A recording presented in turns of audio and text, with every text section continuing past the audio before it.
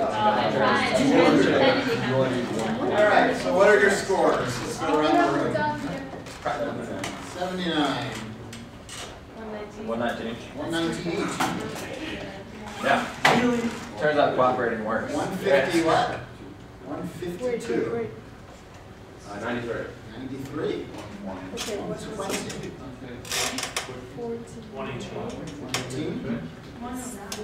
9. 6. 14. 119. 119. Right, so let's think about these scores for a moment.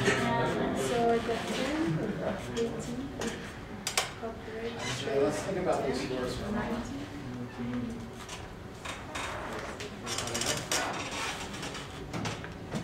What's 20 points? How do you get 20 points? If you cooperate every single time, and your partner betrays you every single time, you're going to get 20. That's the lowest possible score. So that's right. So you cooperate and your partner betrays you every single time, and you never learn, and all the way until the last one you're still cooperating. How about 200? The other side, right. So if you're the one that has the sucker for a partner who's cooperating every time, and you're taking advantage every single time, you're going to get the 10 every time. That'll give you 200. How about 100? This might not be so obvious, but how do you get? How's it? What's 100 has a special significance here. If you guys split it, like if you what? If you split it, if you cooperate and betray, like an even amount of times. Maybe. So that might be a way of getting it. But another way is if you and your partner each flip a coin each time.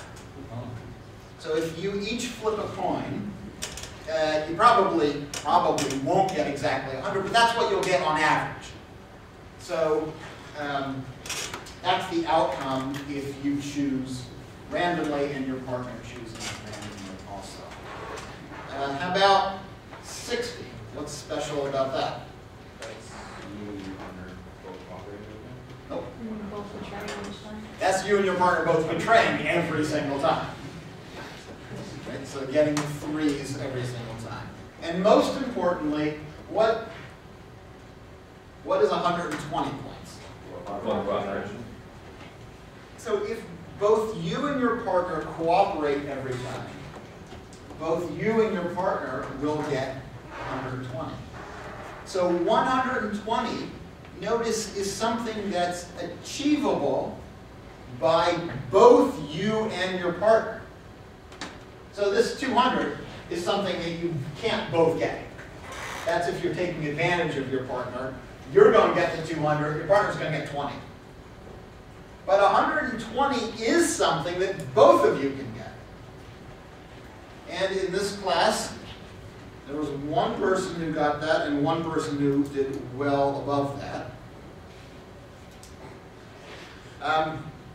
But for most of you, you could have done better if somehow you had found a way of making cooperation accessible, and your partner would have gone along with it. Your partner, in most cases, would have done better also.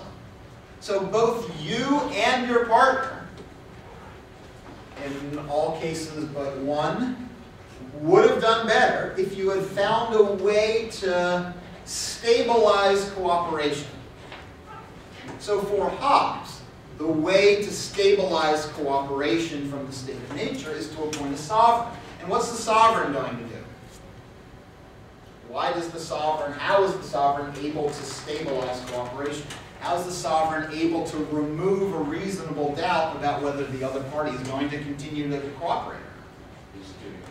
By threatening a severe punishment, a punishment that's more severe than what you hope to gain from betrayal. A punishment that's more severe than what your partner hopes to gain by betrayal. And that threat of a punishment makes accessible cooperation that does better for each of you. And as I said when we talked about this before, the beauty part is the punishment doesn't actually have to be imposed on anybody, because if everybody is going to act rationally, then they will cooperate. They won't betray their commitments, and they'll wind up doing better than they would have done in the absence of that threat. Okay, so that's Hobbes' state of nature.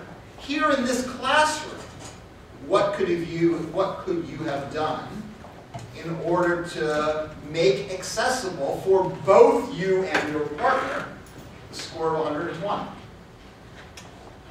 No, you've not threatened to beat your partner up outside the classroom. There's something else in the classroom that you could have done. What about me? I could have been the sovereign and threatened you with what? With what? With an F. With an F. So, if you had come to me and said, I think that I will do better and my partner will do better in this game if you, that is the teacher, promises to fail you if you betray. And your partner would agree to that also, knowing that she's not going to betray. And you're not going to betray. And so I wouldn't actually have to fail anybody to make that agreement stable, because it wouldn't be in your self-interest to betray. Here in this classroom, I have enough power to make it worth your while to cooperate. And so I wouldn't have had to punish anybody. And you would, with one exception, all have done at least as well as you did. Okay, so end of story. This is a kind of situation where that paradox of each individual pursuing his or her own self-interest really does not lead to an outcome that's beneficial for each individual. Okay, I'll stop here. On Wednesday, we'll start making a transition away from Hobbes. We won't get to talking about Kant. Probably we'll start on Friday. Pleasure being criminals with you. No, no, no. Right.